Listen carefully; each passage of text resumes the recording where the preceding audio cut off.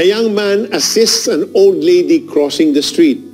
If his purpose is to make sure na safe ang matandang babae, that is honorable. However, if the same young man was assisting an elderly lady in crossing the street para nakawin ang wallet nito, we would consider his motivation to be despicable. Mahalaga ang ating mga motibo sapagkat ang Diyos ay higit na nagmamalasakit sa kung sino tayo. Natutukoy ng ating mga motibo kung ano ang ginagawa natin, kung sino tayo, and what kind of person we are becoming.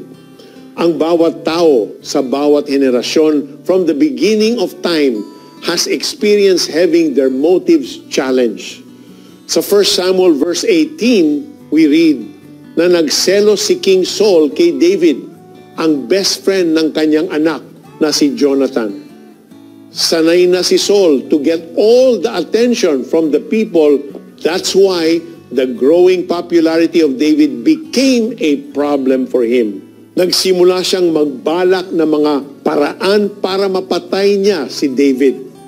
Ang isa sa mga paraang ito ay ang pag-aalok kay David ng privilege to marry one of his daughters kung mapatunayan nito na karapat-dapat siya.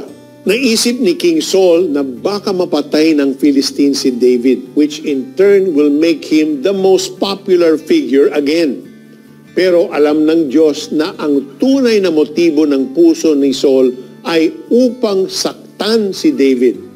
King Saul did not succeed in his evil plan because God protected David. Speaking of David, he was known as the man after God's own heart. Maingat siya sa motibo ng puso niya. Sa awit chapter 26 verse 2, sinabi niya, Yahweh, ako'y siyasatin mo at subukin. Hatulan mo ang iniisip at ang aking hangarin.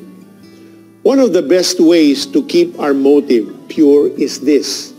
Ask the Lord na ipakita sa atin ang totoong dahilan kung bakit natin ginagawa ang isang bagay. Because if we sift through our motives before we act, we can honor Jesus in what we do and why we do it.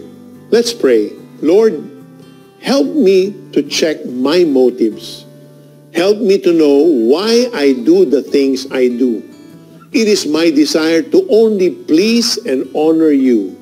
And so, I pray that the motives of my heart will only seek to glorify your name. Check my motives, O Lord. In Jesus' name, amen. For the application, reflect and answer these questions. Number 1, how can you know if your motivations are more like Saul's, which are selfish and hurtful, or sincere and honorable like David's? Number 2, why is it critical to examine your motives before making an online comment or responding to a person? Ang akala ng tao ay tama ang kanyang kilos, ngunit sa tunay niyang layon, si Yahweh ang nakatatalos. Proverbs chapter 16 verse 2. This is Peter Kairos saying, don't give up because with God, all things are possible.